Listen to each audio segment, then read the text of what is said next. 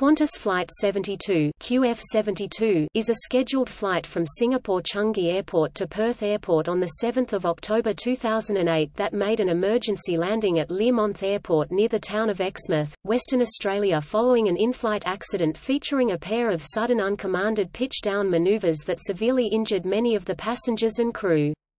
The injuries included fractures, lacerations and spinal injuries. At Learmonth, the plane was met by the Royal Flying Doctor Service of Australia and CareFlight, where 14 people were airlifted to Perth for hospitalisation, with 39 others also attending hospital. 2 planes were sent by Qantas to Learmonth to collect the remaining passengers and crew. In all, 1 crew member and 11 passengers suffered serious injuries, while 8 crew and 99 passengers suffered minor injuries. The Australian Transport Safety Bureau investigation found a fault with one of the aircraft's 3 air data inertial reference units and a previously unknown software design limitation of the Airbus A330's fly-by-wire flight control primary computer (FCPC).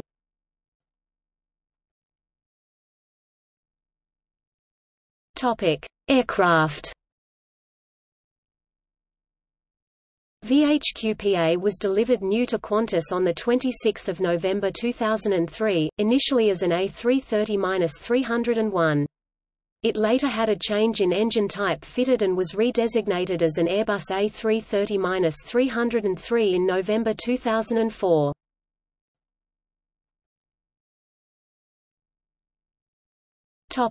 Flight details. At 9:32 SST on 7 October 2008, Qantas Flight 72, with 303 passengers, 3 flight crew, and 9 cabin crew, departed Singapore on a scheduled flight to Perth, Western Australia.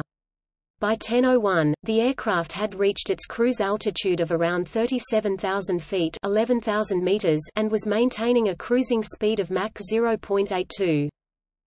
The incident started at 12 hours 40 minutes and 26 seconds WST when one of the aircraft's 3 air data inertial reference units (ADIRU) started providing incorrect data to the flight computer. In response to the anomalous data, the autopilot disengaged automatically, and a few seconds later, the pilots received electronic messages on the aircraft ECAM, warning them of an irregularity with the autopilot and inertial reference systems, and aural stall and overspeed warnings. During this time, the pilot took control of the aircraft, increasing the altitude to 37,180 feet. The autopilot was then re-engaged and the aircraft started to return to the prior selected flight level. The autopilot was disengaged by the crew after about 15 seconds and would remain disengaged for the remainder of the flight. At 12 hours 42 minutes and 27 seconds the aircraft made a sudden uncommanded pitch-down maneuver, recording -0.8 grams, reaching 8.4 degrees pitch-down and rapidly descending 650 feet 200 meters in about 20 seconds before the pilots were able to return the aircraft to the assigned cruise flight level. At 12 hours 45 minutes and 8 seconds the aircraft then made a second uncommanded maneuver of similar nature, this time reaching +0.2 grams, 3.5 degrees pitch down and descending 400 feet 120 meters in about 16 seconds before being returned to level flight. Unrestrained passengers and crew as well as some restrained passengers were flung around the cabin or crushed by overhead luggage as well as crashing with overhead compartments. The pilot stabilized the plane and declared a state of alert pan, which was later updated to Mayday when the extent of injuries was relayed to the flight crew.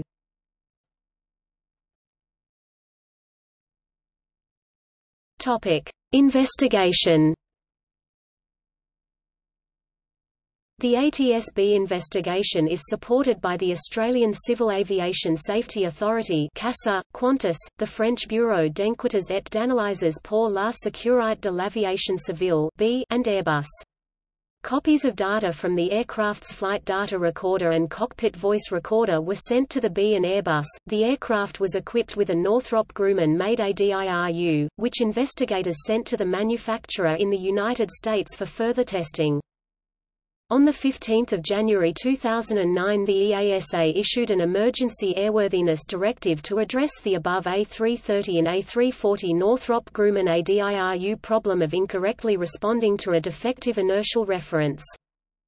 The Australian Transport Safety Bureau (ATSB) identified in a preliminary report that a fault occurred within the No. 1 Air Data Inertial Reference Unit (ADIRU) and is the likely origin of the event.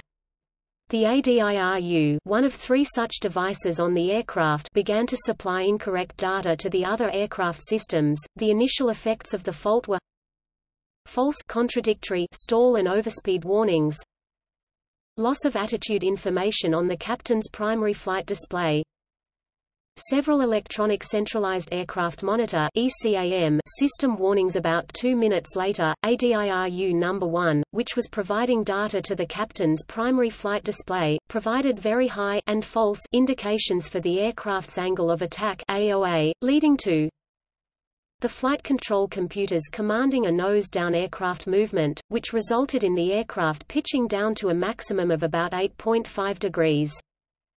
The triggering of a flight control primary computer (FCPC) pitch fault.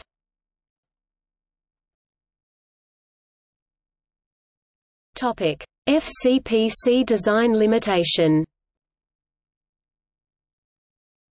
Angle of attack (AOA) is a critically important flight parameter, and full-authority flight control systems such as those equipping A330, A340 aircraft require accurate AOA data to function properly. The aircraft was fitted with 3 ADIRUs to provide redundancy and enable fault tolerance, and the FCPCs used the 3 independent AOA values to check their consistency. In the usual case, when all 3 AOA values were valid and consistent, the average value of 1 Angolan kwanza and 2 Angolan kwanzas was used by the FCPCs for their computations. If either 1 Angolan kwanza or 2 Angolan kwanzas significantly deviated from the other 2 values, the FCPCs used a memorized value for 1.2 seconds. The FCPC algorithm was very effective, but it could not correctly manage a scenario where there were multiple spikes in either 1 Angolan kwanza or 2 Angolan kwanzas that were 1.2 seconds apart. As with other safety-critical systems, the development of the A330, A340 flight control system during 1991 and 1992 had many elements to minimize the risk of a design error. These included peer reviews, a system safety assessment (SSA), and testing and simulations to verify and validate the system requirements. None of these activities identified the design limitation in the FCPC's AOA algorithm. The ADIRU failure mode had not been previously encountered, or identified by the ADIRU manufacturer in its safety analysis activities. Overall, the design, verification and validation processes used by the aircraft manufacturer did not fully consider the potential effects of frequent spikes in data from an ADIRU. Airbus has stated that it is not aware of a similar incident occurring previously on an Airbus aircraft. Airbus has released an Operators Information Telex to operators of Airbus A330 and A340 aircraft with procedural recommendations and checklists to minimize risk in the event of a similar incident.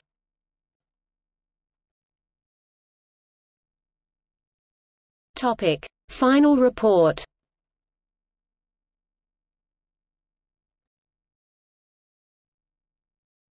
Topic: Analysis.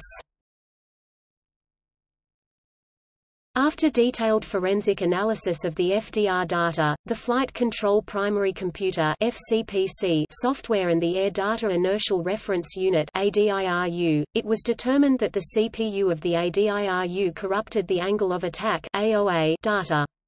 The exact nature was that the ADIRU CPU erroneously relabeled the altitude data word so that the binary data that represented 37,012, the altitude at the time of the incident, would represent an angle of attack of 50.625 degrees. The FCPC then processed the erroneously high AOA data, triggering the high AOA protection mode, which sent a command to the Electrical Flight Control System (EFCS) to pitch the nose down.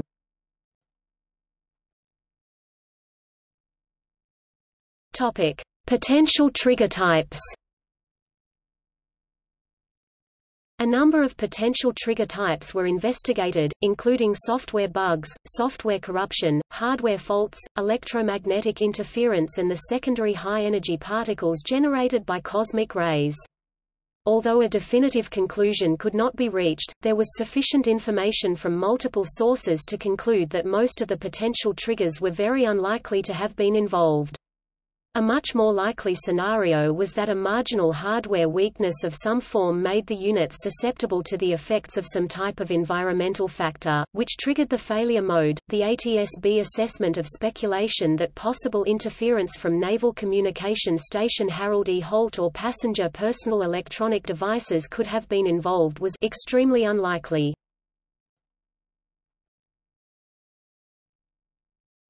Topic: Conclusion.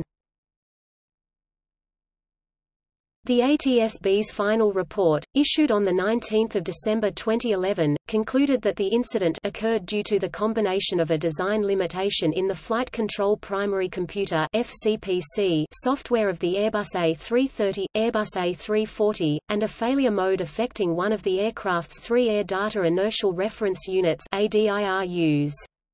The design limitation meant that, in a very rare and specific situation, multiple spikes in angle of attack (AOA) data from one of the ADIRUs could result in the FCPC's commanding the aircraft to pitch down.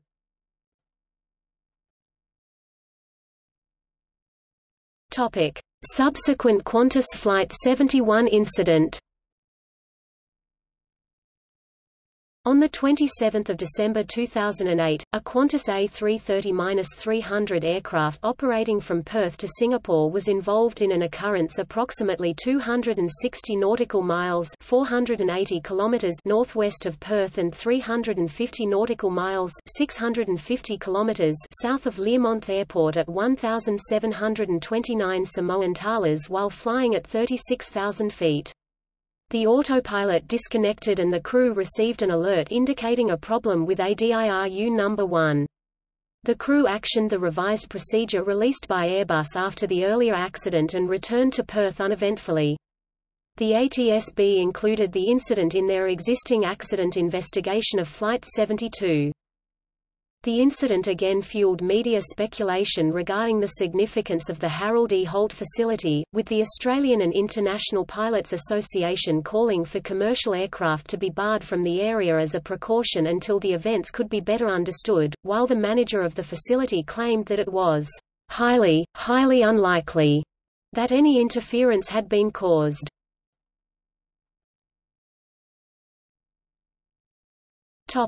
Compensation. In the aftermath of the accident, Qantas offered compensation to all passengers.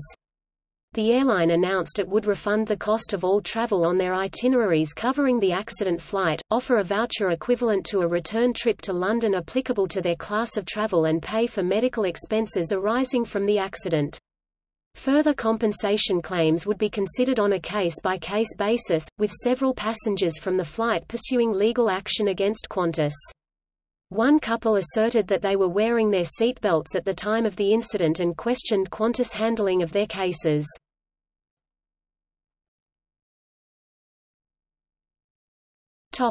Dramatisation and Book.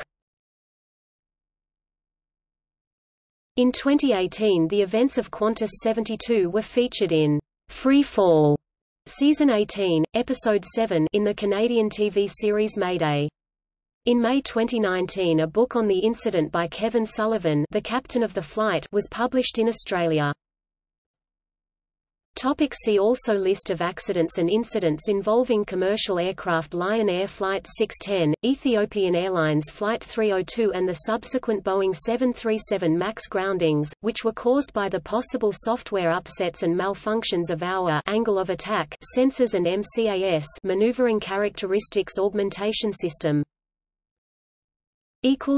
Notes